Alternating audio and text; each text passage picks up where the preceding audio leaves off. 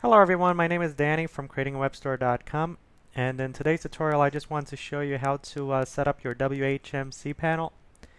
So basically I have my VPS through Godaddy, and my IP address is located in my hosting control center here. Now if you have your VPS or dedicated server through a different hosting provider, you will need to locate your IP address. This IP address might have been emailed to you, so find that IP address and then simply copy it and open up a new tab or window and simply type in https:// your IP address :2087, and then here you will need to log in. The username in my case is root. Depending on your hosting provider, it might be a username that you set up or a username that they emailed to you.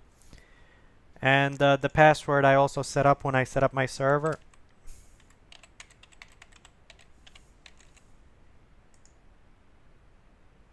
Now I log in, and you can read through these terms of agreement and then agree or disagree. If you disagree, you cannot proceed. Set up network. I already have my email address typed in. You can enter in an email address of your choice here. The rest you can leave as is and simply continue.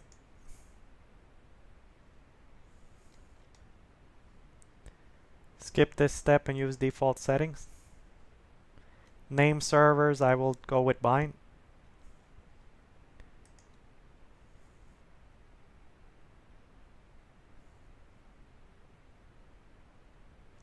As for services, you can use the services that are pre-selected, or you can use services of your choice. I will leave everything as is. I will also leave all of this unchecked. For example, Perl modules. If you're planning on using Perl modules, you should check this box. And I will use file system quotos, and I will finish the setup wizard. Here I will actually disable these features because some of them require registration and I don't really feel like registering. If you'd like to enable any of these features, please go ahead.